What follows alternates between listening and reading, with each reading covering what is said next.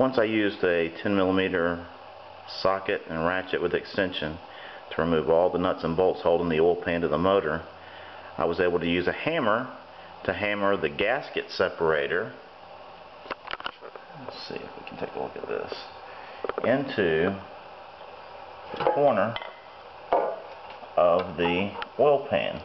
And while the gasket separator is just a thin blade, doesn't really have enough power to pull the oil pan off of the motor, that's where the brake spoon comes into play. This guy is like a little pry bar.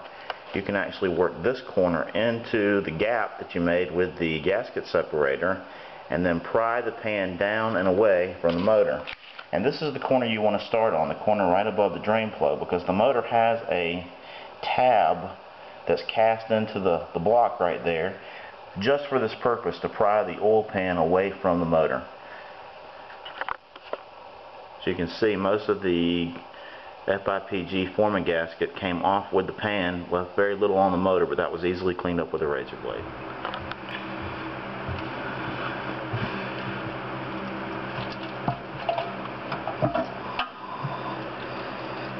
Look at that.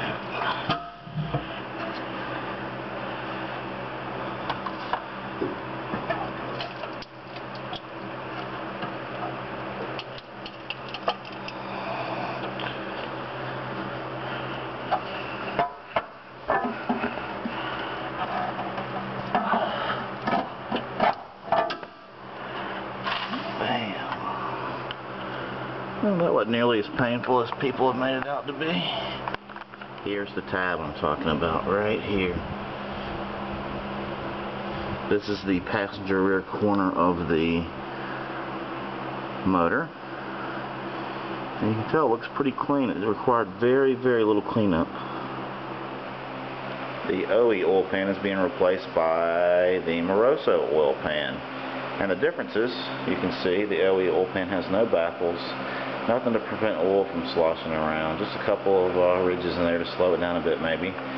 Whereas the Moroso pan's got a baffle plate, and it's got a box around the oil pickup with the trapdoors.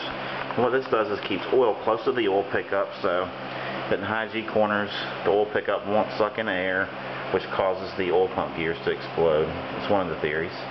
You can see the welds on this pan are great on the outside, completely around all the seams. The inside looks like it was just tack welded maybe to hold things in place so they could get to the outside.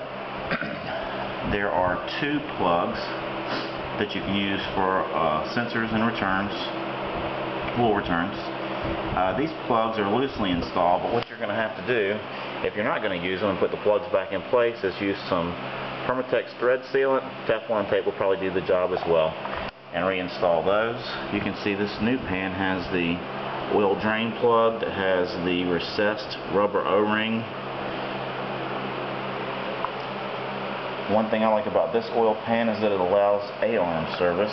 You can see here where you've got some clearancing to get the bolt off the A-arm to get it off the car without having to remove the oil pan. This pan adds, I think, about a quart to the overall oil capacity. Not that that's a problem with our Lotus, with the oil coolers and the oil lines that are going to hold some more oil than the standard Celica or Matrix does for this application. You can also see that the Moroso pan has the deeper sump on that side, where the factory pan really has not really a lot at all.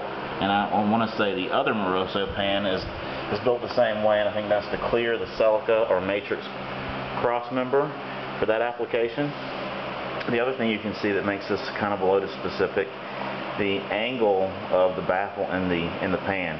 The 2ZZ motor in the Lotus sits slightly at more of an angle than the Matrix and Celica, so I think the early Moroso pans marketed by one of the third-party vendors, you could see the angle of the baffle plate really wasn't going to work fantastic for the Lotus just because the angle was off.